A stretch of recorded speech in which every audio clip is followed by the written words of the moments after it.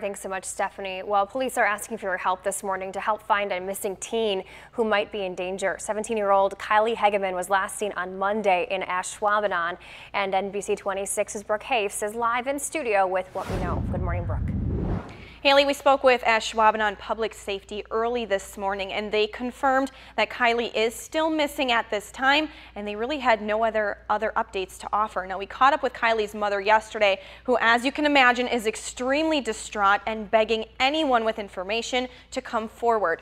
Investigators say Kylie Hegeman was last seen at noon on Monday when her friend dropped her off at her house on the 500 block of Morris Avenue in Ashwaubenon.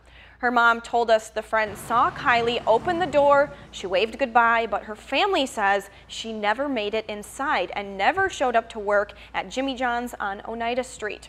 She's now asking the community to help find her daughter. Please watch for her, keep sharing the posts. We just want her to come home. Kylie is a senior at Ashwaubenon High School. Police are interviewing people who know her, but say it remains a, quote, mysterious situation.